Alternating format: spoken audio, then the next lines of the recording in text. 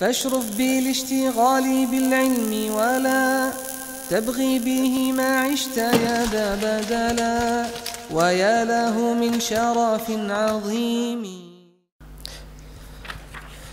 فصل في أماكن قراءة القرآن. ويستحب أن تكون القراءة في مكان نظيف مختار، ولهذا استحب جماعة من العلماء القراءة في المسجد لكونه جامعا للنظافة وشرف البقعة ومحصلا لفضيلة الأخرى وهي الاعتكاف، فإنه ينبغي لكل جالس في المسجد أن ينوي الاعتكاف سواء كثر جلوسه أو قل، بل ينبغي أول دخوله في المسجد أن ينوي الاعتكاف، وهذا الأدب ينبغي أن يعتنى به ويشاع ذكره ويعرفه الصغار والعوام، فإنه مما يغفل عنه. وأما القراءة في الحمام فقد اختلف السلف في كراهتها، فقال أصحابنا لا تكره، ونقله الإمام المجمع على جلالته أبو بكر بن المنذر في الإشراف عن إبراهيم النخعي ومالك، وهو قول عطاء، وذهب إلى كراهته جماعات منهم علي بن أبي طالب رضي الله عنه، رواه عنه ابن أبي داود، وحكاه ابن المنذر عن جماعة من التابعين منهم أبو وائل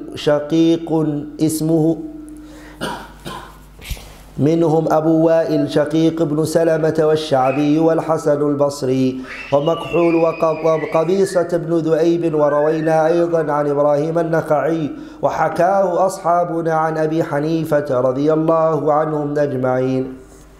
قال الشعبي تكره قراءة رضي الله تعالى عنهم أجمعين.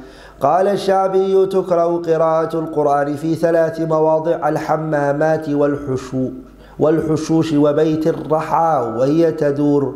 وعن أبي ميسرة قال لا يذكر الله تعالى إلا في مكان طيب والله أعلم. وأما القراءة في الطريق فالمختار أنها جائزة غير مكروهة إذا لم يلتهي صاحبها، فإن التهى عنها كرهت، كما كره النبي صلى الله عليه وسلم القراءة للناعس مخافة من الغلط. وروى ابن أبي داود عن أبي درداء رضي الله عنه أنه كان يقرأ في الطريق، وعن عمر بن عبد العزيز رحمه الله تعالى عنه أنه أذن فيها. قال ابن أبي داود وحدثني أبو الربيع قال أخبرنا ابن وهب قال سألت مالكا عن الرجل يصلي من آخر الليل فيخرج إلى المسجد وقد بقي من السورة التي كان يقرأ فيها شيء، فقال ما أعلم القراءة تكون في الطريق، وكره ذلك. وهذا إسناد صحيح عن مالك رضي الله عنه. Section: the place of recitation of the Quran. The author now is going to talk about where to read the Quran. It is recommended that the recitation take place in a clean, appropriate area. So a person reads the Quran in a very cleansed, appropriate place. Now, this is why many scholars prefer recitation in the mosque. So it's one of the best places for them, and the scholars have given the first priority is that the recitation is done inside the masjid, as it is a place that is both clean and respectable. So the masjid has 2 things. The reason why it takes is because it combines between it is clean and it's an honorable place in the eyes of Allah.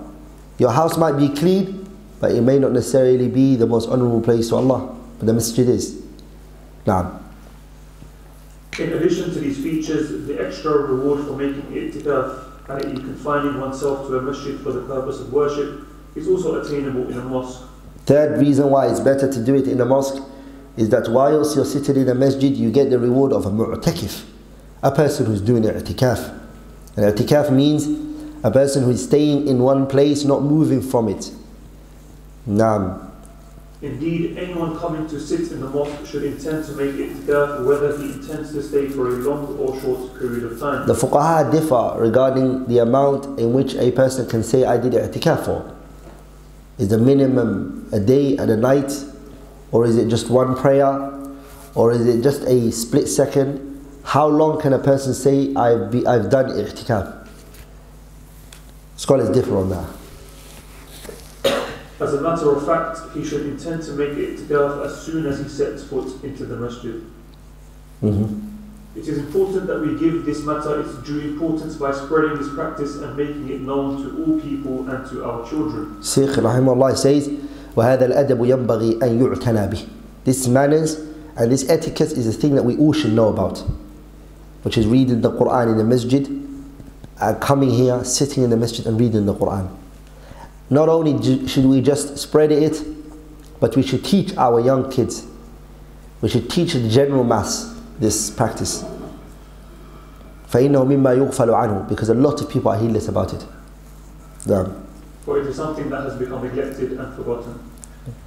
Our predecessors hold different opinions, however, regarding the permissibility of reciting in bathing and washing places. Hammam is this places where you see, it's called Turkish hammam. Also the Syrians, they have it as well. And it's basically like it's a sauna. To be honest, it's hot room, steam room. It's like a steam room sauna. People go in there and they sit there and they just sit there. So it's called a hammam. Are you allowed to read Quran there while you're in there? This is what it is. Here. Our companions have stated that it is not disliked, and Imam Abu Bakr ibn al-Mundhir, whose eminence is known to all, mentioned in his book Ishraf that this was the opinion of Ibrahim al-Nakhai, Malik and Atta'. This statement, this reciting in the hammam, the salaf, they've differed amongst themselves, and whether it's makruh, disliked or not. But our ashab, min Shafi'iyya, they said that it's not disliked. And Al-Imam Abu Bakr ibn al-Mundhir, and now we praises him here now. So you can, if anybody asks you who's Abu Bakr ibn al-Mundhir, you can always say Nawawi said about him, Al-Imam al-Mujma' ala jalalatihi. This is a tazkiyah from Nawawi to him, which is he calls him Al-Imam al-Mujma'. He's an Imam whose imamah is unanimously agreed upon. No one's differing about it. Abu Bakr ibn al-Mundhir, he has a book called Al-Ishraf. This book is published and it is done with the tahqiq of Sheikh Mashhur Hassan al-Salman, Hafidhahullah ta'ala. He done tahqiq of the kitab and he done it very good, mashallah.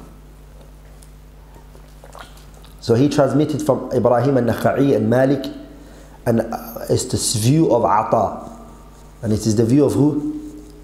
Ata, that it is what? That is not disliked. Others are of the opinion that it is disliked, and among those holding... This is the second view now of scholars who are of the opinion that it's disliked for a person to read the Quran whilst they're in the surah. And among those holding this opinion is Ali ibn Abi Talib, as was narrated by Ibn Abi Dawood. Ibn al-Mundhir also reported the opinion that it is disliked from a group among the Tabi'in. So Ali ibn Abi Talib from the companions disliked it, as Ibn Abi Dawood mentions. Ibn al-Mundhir also mentions a group of Tabi'in now, not Sahabas but Tabi'in. And from those who are Tabi'in are as follows. Among them were Abu Wa'il, the brother of Ibn Salama, Al-Sha'bi, Al-Hassan al-Basri, Makhul, and Qabisa ibn Duwayb. Qabisa ibn Duwayb. Qabisa ibn Duwayb. It is also narrated that Ibrahim al-Nakhai held this opinion in contrast to his other opinion on the matter. And our companions have mentioned that Abu Hanifa held the same view. May Allah have mercy on them all. Sah. Al-Sha'bi states that it is disliked that the Quran be recited in 3 places: bathing places, toilets, and at the place of a grinding mill where it is being operated. So 3 places Sha'bi didn't like. The first one was Hammamat. The Hammam is basically steam room, sauna, basically. The second one is Al-Hushushi.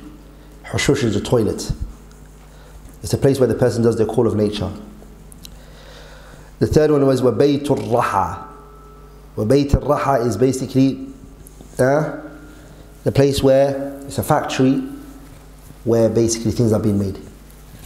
And this is all types of factories. Cotton is being made. But this one basically, what's being made is, back in those days they used to have camels. They would put the thing in the grinding in the middle and then it would go around in circles and it would grind everything. Now we have machines that do that. But all of that, they didn't like it when there was what? Whilst everything was functioning, whilst things were happening. The reason is because the voice is loud and the Quran would be low in volume compared to that.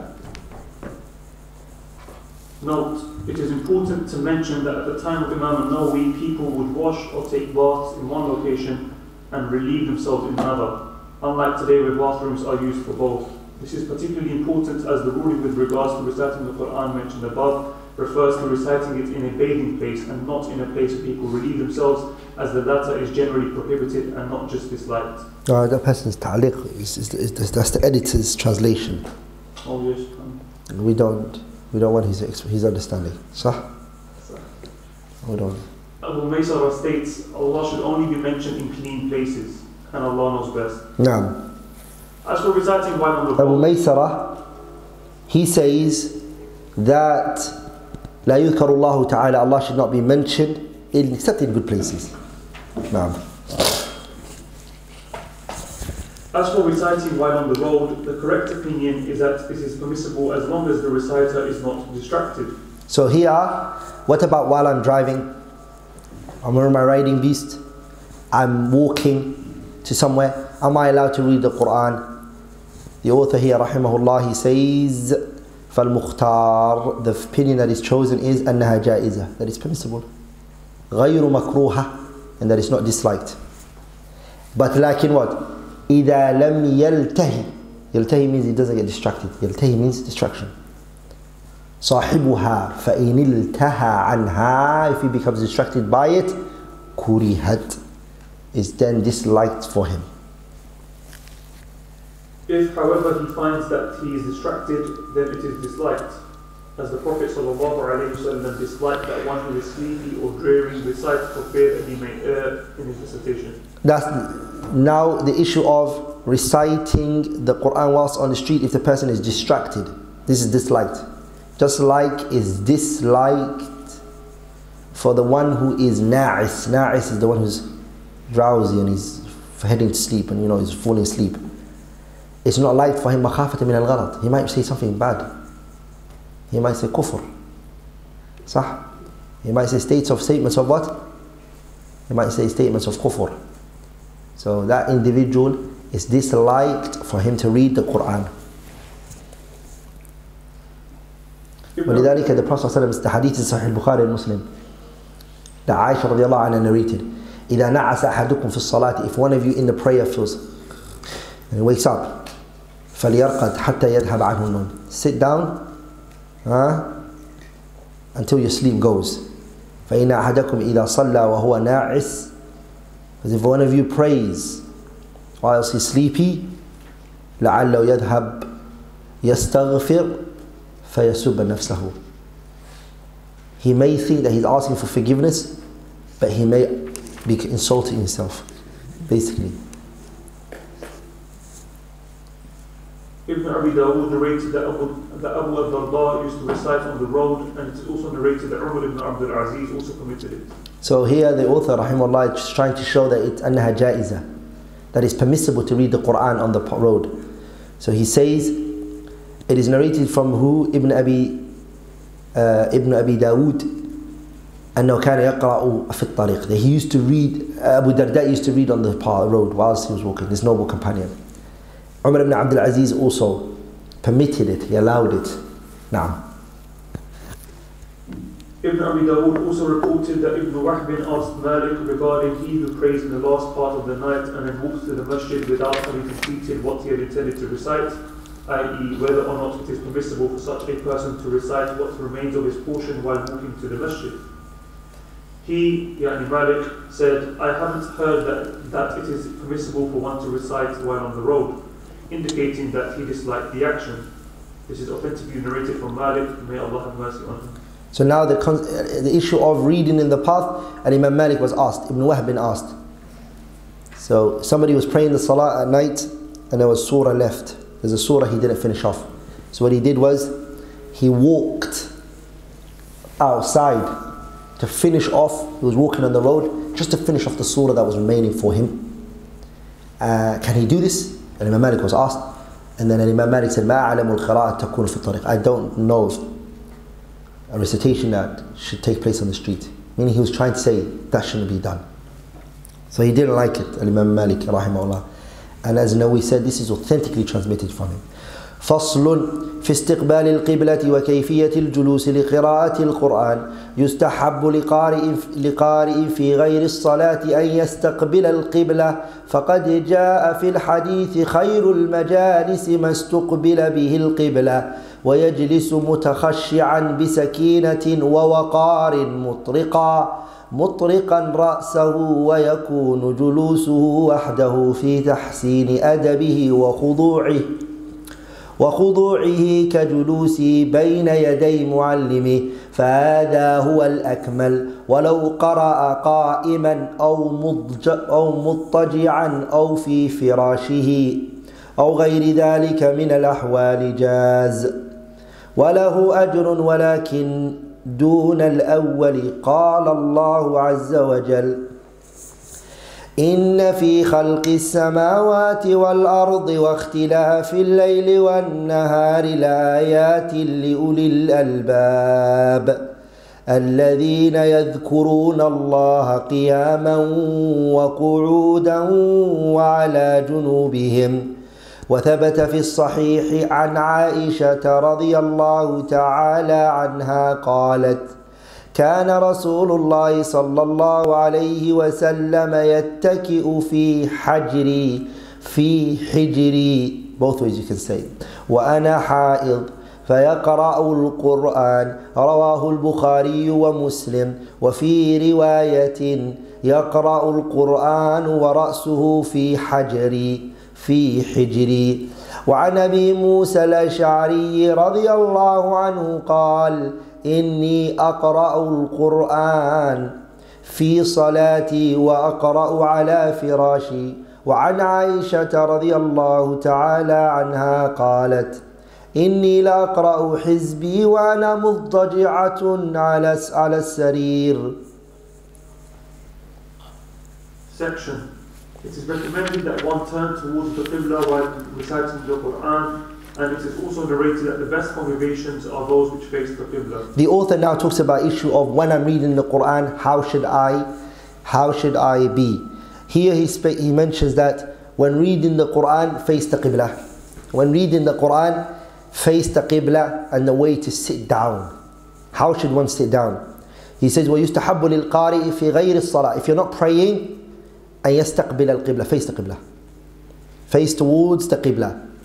Because the hadith of the Prophet ﷺ says, خَيْرُ الْمَجَالِسِ, the best of gatherings is مَسْتُقْبِلَ بِهِ الْقِبْلَةِ, that which the Qibla is faced. Scholars have spoken about the authenticity of this particular hadith. Naam. So that's where you face. If you're reading the Quran, don't turn your back towards the Qibla or sideways towards the Qibla. And you tend to find that a lot in masajids. You find people having their walls back against the wall and facing away from the Qibla. It's better to face towards the Qibla. That's number one. Number two? The reciter should sit with humility, tranquility and solemnity. The second thing is the way you sit down. وَيَجْلِسَ مُتَخَشِّعًا, sit with humility. بِسَكِينَةٍ وَوَقَارٍ. This goes against how we are Somalis and Asians. Sah? We move all day, back and forth. And this, sah? You Asian brothers, I'm not gonna lie, you guys, sah? You guys are. Because I used to go, I can say that because I used to go to a Pakistani secondary school. And Abu Bakr. It's a good experience. But the way they did it, it was like their heads would touch the floor. That's how close they would get to the floor. Am I lying? Wallahi, that's how they did it. We Somalis, we do ruku', not sujood. Sah?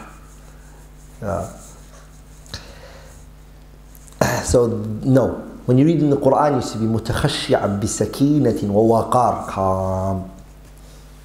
And you need to be humility. With his head bowed forward as though looking at the space in front of him. مطرقا رأسه.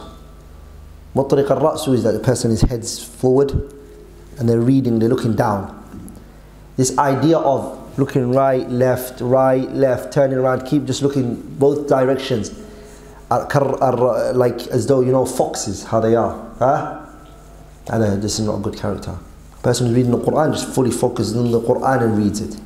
Na'am. It is recommended that the mannerisms he assumes while sitting alone be similar to those he assumes while sitting in front of his teacher, as this is better. The person, he should try to be alone when reading the Quran. Don't just be by yourself when reading the Quran. Make this your norms. This idea that many people have adopted, which is, I can't do something by myself, so I have to do it with other people. It's a bit weak. It's a bit of a weak character. That you're unable to do anything by yourself. You can't. Every single thing you have to do with people. If I don't do it with people, then I can't do anything. Sah? To the extent I had some people, they said they wanted to read books. And I said, mashallah, what book? Arba'in al-Nawawi. Here. Everybody read a couple of pages. Kayf. I mean, it's good, alhamdulillah, if you want to do that. But you can't read by yourself? 40 hadith Nawawi. Just 42 hadith. Just one volume of Jami' Ulum al-Hikam or Nawawi. Yeah? You should try to learn to teach yourself to read by yourself and not always have somebody to do it with you. Because what's going to happen is if other people are not there, you're not going to do anything. Nurture yourself and cultivate yourself to know that I have to do everything. There is, however, nothing wrong with him reciting while standing up or laying down on his side or on his bed. Are you allowed to read standing up? No, he says yes. Are you allowed to recite the Quran? So if sometimes in the masjid, sometimes you feel like if I sit down, my khushu' is not there, so I'm going to stand up. And he reads standing up, he's allowed to. Okay? If he sits down, is he allowed? Of course he is. Or if he lies on his side in the masjid, he's lying down, he's reading the Mus'haf, he's lying on the floor and he's reading the Mus'haf. Is he allowed to? Yes. All of those are permissible. But if you do that in an Asian masjid, lying there reading the Quran, whew, your head would go off. Till one time I remember, I went to one masjid, you know, some Asian masjid. There's a green light that comes on. Have you seen that green light? That green light means you can't pray no salah when it comes in. Even if you follow the opinion that, you know, this is only the salat which is the wat al-asbab. Well, this is a story to the green light, but I don't want to go into that. But I remember a brother who was was reading the Quran for so long, mashallah. Our plan was to stay in the masjid for long, and he read. I like sitting. I can't read something lying down, but he can. So he, you know, sometimes he's reading. Sometimes he lies on his arm like this. Sometimes he does the other side. So this time he flipped everything. He lied on his back fully, got the Mus'haf, and he was looking upwards, and he's reading the Mus'haf, and he's going in Allahumma barik, and he's for sure everything is there. Sometimes he's getting up. He's in the moment, you can see. Our uncle came walking, saw him with the Mus'haf in his hand. He came walking, wallahi. The thing is, from the corner of my eye, I can see he's walking, I know. So he came to him, he took the Mus'haf out of his hand. He said, "You kafir?" No, he didn't say you're a kafir, he said, "Are you a kafir?" The brother looks and said, "No, a'udhu billah." "What are you doing?" He let it out on him. So I told him, "Look, brother, it's permitted." No, haram. Haram. But I said, "It's permitted. The brother's reading the Quran, he's in the masjid." No, haram. There was no way we could explain it to him. So I asked him, "Do you know Nawawi? Look how it works. If I said Ibn Taymiyyah or something like that, it would be dangerous, right? Do you know Nawawi?" He said, "Yeah, I know Nawawi." "You know Nawawi?" I said, "Yeah." He's not the imam of the masjid. The man is, mashallah, one of those uncles who's always in the masjid. Allahumma barik. So anyways, I said to him, is the imam in the masjid here? Because it got the brother very upset. And he was very like, why is he doing this to me? So I had my phone and we went into the masjid. We went in, we called the masjid, the imam of the masjid. We sat with him and I showed him Nawawi's kalam here. He looked. I said, we're Shafi'i. We're Shafi'is. Our madhab permits it. هذا هو. First I told him at the beginning, just to show you Allah how sad this is. I said, Allah said in the Quran, الَّذِينَ يَذْكُرُونَ, it's also going to bring this, الَّذِينَ يَذْكُرُونَ اللَّهَ قِيَامًا, those who remember Allah standing up, وَقُعُودًا, sitting down, وَعَلَى جُنُوبِهِمْ, on their sides, lying down. They didn't want to take it. When I said no, we said it. Really? That's the sickness in the community. When I said no, we said it. He's like, where did he say it? He wanted to know. I said, the ayah that I used, no, we used. When he looked, he said, oh, okay, sorry, brother. The old guy says, I'm sorry, I never knew. We Hanafis, we only Hanafis. So it's a problem. Nah. Or in any other posture he assumes. And while he will be rewarded for reading in any of these positions, his reward will not be as great as it would be if he sits in the manner described first. So the best is to sit down. Because again, no doubt, every single body use, especially if you know if you come to a masjid, this is going to cause a problem. There's no wisdom to do it, right? There isn't. And one thing, wallahi, I have to, mashallah, admire the Asian community for is the issue of respecting the religion, respecting the masjid, respecting the Quran. That is honorable. That is truly honorable. For us, like in Somalia, that respect is missing. We don't have it.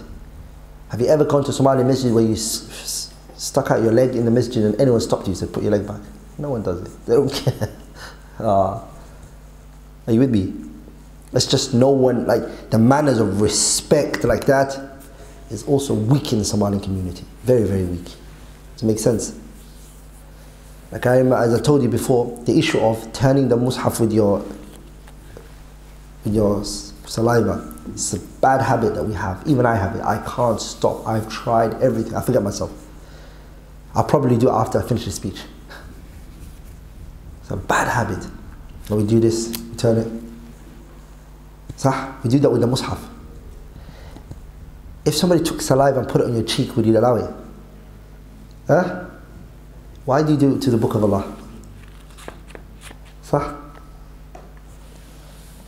remember one of the mashayikh mentions that somebody done saliva and he opened he's turning the mushaf with his saliva. And the shaykh said, don't do this. And he said, where's the evidence to not do it?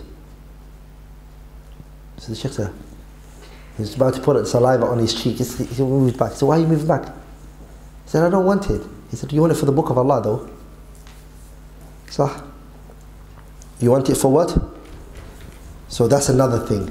A lot of the times people come to these masajids, they meet these uncles, and these uncles say, respect the masjid, stop spreading your leg out towards the qibla like that. Don't do this, don't do that. And you say, where's your evidence? Where's your evidence? Ya akhi, urfan, this is not good. For you to say, where's the evidence, evidence, delete, it's not here. This is fi ghayri mawdi'iha. Does that make sense? Because even if what you're doing is right, legal, if it's shar'an permissible, but he's telling you tariqul akmal, the best of ways. Sah. He's telling you the best of forms, not to spread your legs out, even if we say that it's permissible. If we do say it's permissible. Now. Allah says, verily in the creation of the heavens and earth and the alternation of the night and day are indeed signs for men of understanding. Those who remember Allah, standing, sitting and lying down on their sides, and think deeply about the creation of the heavens and the earth. It is authentically narrated that Aisha radiallahu anha said that the Messenger of Allah sallallahu alayhi wasallam would rest his head on my lap and recite even while I was menstruating. So here this shows two things. One, it shows that the Prophet ﷺ, he would read, that the Prophet ﷺ would He would lie down, he's put his head on my thigh, and he would recite the Quran. He would read the Quran, وَأَنَا حَائِض, and I'm on my menses. This shows two things. Number one, that this Jew concept that came from the Jews, which is that when the woman's on her menses, that she's boycotted and she's left. That the Prophet was very affectionate even when she's on her menses. That shows how affectionate he was, alayhi salatu to his wife while she was on her menses. That shows that one. Are you with me? The other thing is that the Quran and him being on her thigh, his head would be, he would be lying on her and not sitting, and he'd still be reading Quran. He would, alayhi salatu. So it shows you, even at the time when the Messenger was being affectionate with his wives, he was still remembering Allah. He was still remembering Allah. And the best thing that a couple can do with each other is to make whatever that they do with each other a religiously based matter. That they do something that involves the deen of Allah, because Allah subhanahu wa ta'ala will increase them in what? In love and admiration.